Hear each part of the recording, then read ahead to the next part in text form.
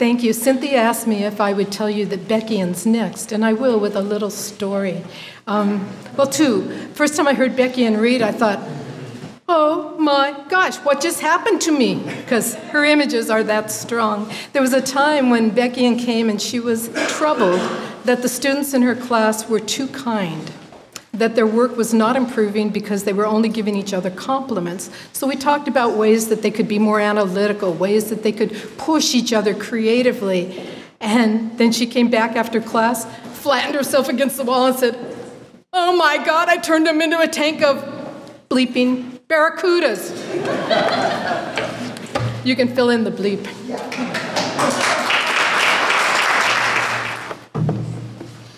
I'm going to read one poem. It's long, so think of it as a really short story where nothing happens.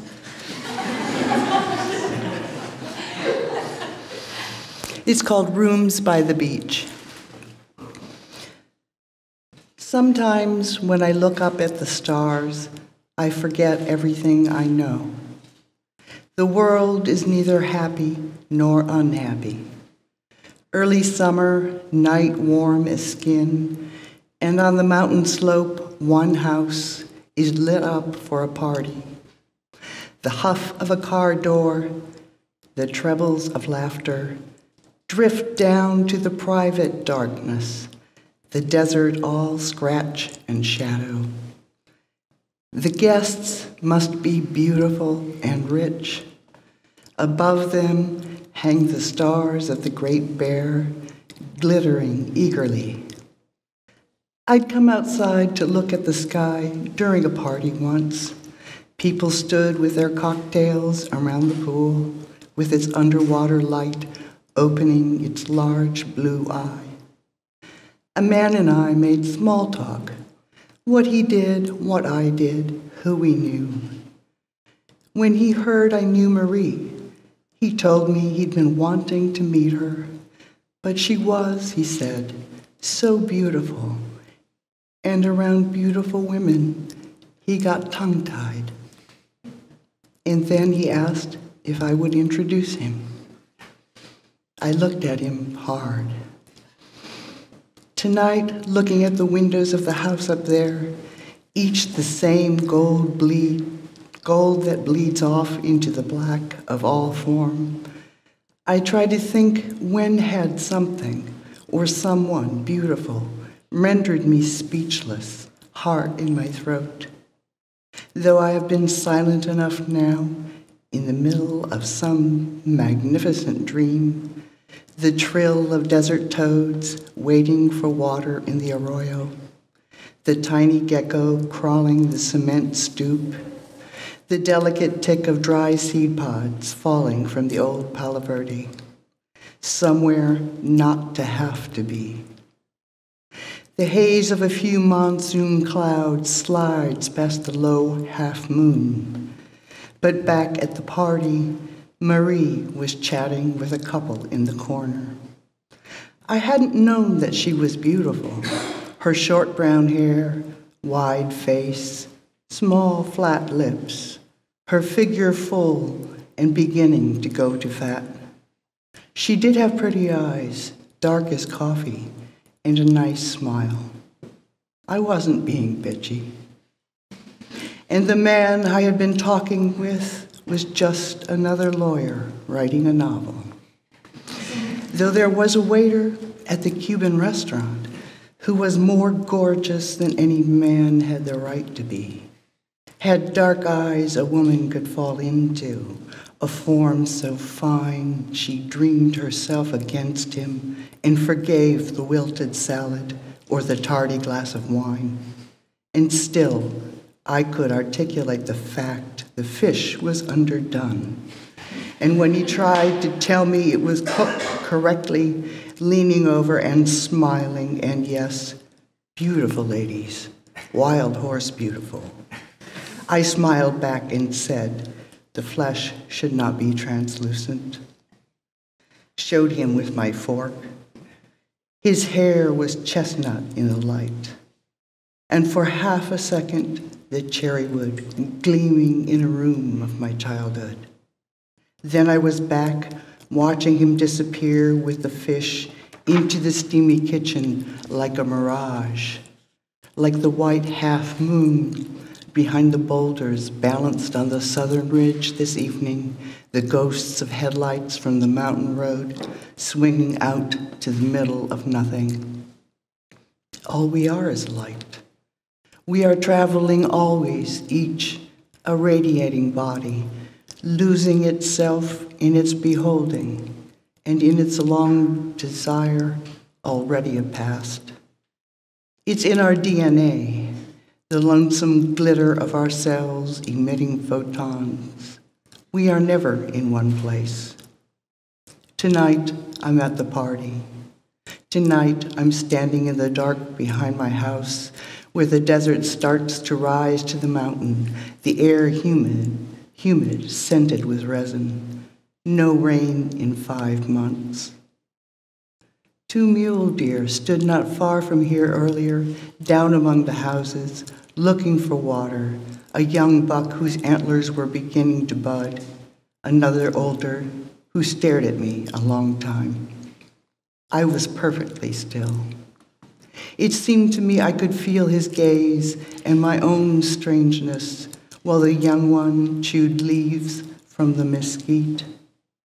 I could feel his gaze and my changing because of it, and my loneliness because of it, and my dying, and my beauty. Tonight I'm in the dimness of the parking lot behind the restaurant, the waiter smoking with his back leaned against the dumpster half in shadow. His face looked more brutal than handsome, but brutal, like he could love you and still slit your throat. Then he smiled. I don't remember how we got to talking. He was from Modesto, came here after a woman, but he said, it didn't work out. He still pulled her picture from his wallet and held it up under the light so I could see. There was the face of a woman I'd never met and never would. Her eyes light blue, like rooms by the beach. Some things you remember too clearly, and you have no idea why they come to you on a June night under the stars, watching the house on the slope glow like a small hope in the black air. From there they must see the city spilled out, twinkling below. From here I can look back on my own window, holding the chair and the desk as I left them. I am always imagining the world where I am dead, telling myself this is how it will look. It will look like her eyes, the waiter's woman, an empty bed, a cotton shirt draped on a chair, everything a reflection. Who knows if what the eye sees is what the mind sees, much less the heart, if you call it that place in us that aches when we love. Everywhere we look in the night sky, a world is burning, a world of then, a world of now, a world of never and ever, a world of Marie, turning in her violet dress near the table with the coffee urn, silver earrings sending a spark. Like I said, that night when he asked me to approach her, I looked at him hard, pretty sure I was going to tell him to go fuck himself. He was a man a little heavy, going bald, a sloped and shining forehead, thick nose, a man whom probably no beautiful woman would ever talk to, a man so fearful of beauty it struck him dumb. Then I took him gently by the arm, led him across the patio, past the potted palms, past the cluster of women with wine, past the Mexican mask hung near the sliding glass door, to where she was standing, and introduced him. She smiled as he cleared his throat, swallowed a couple times, and stammered it was nice to meet her. He didn't notice when I let go of his arm and slipped away. Once, as I was leaving, I looked back and glimpsed him through the happy windows of that house, which seemed to hold a world far away and going beautifully without me, as it must tonight up there on the slope. And further out, where so many stars are, I lose my head. I love everyone, even the waiter, who was still bent over her eyes when I said goodnight, as if he looked long enough, she'd appear. Lately, everywhere I go, someone is wounded or about to be. Everywhere, someone has been left behind, or left someone, or loved someone who never came. It is easy to believe the stars know more than we do, seeing us always in their past. The animals have gone back to the mountain. The house on the mountain has gone dark. Still we see, as we see in dreams, hunched in our own light, that just this afternoon 2 deer passed through.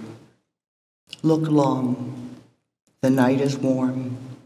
Golden Arcturus is pulsing, and the faint smell of monsoon, 2 days off, is almost sweet. Someone has left us here and slipped away. The darkness is rich tonight. Its guests are beautiful. How can we not speak?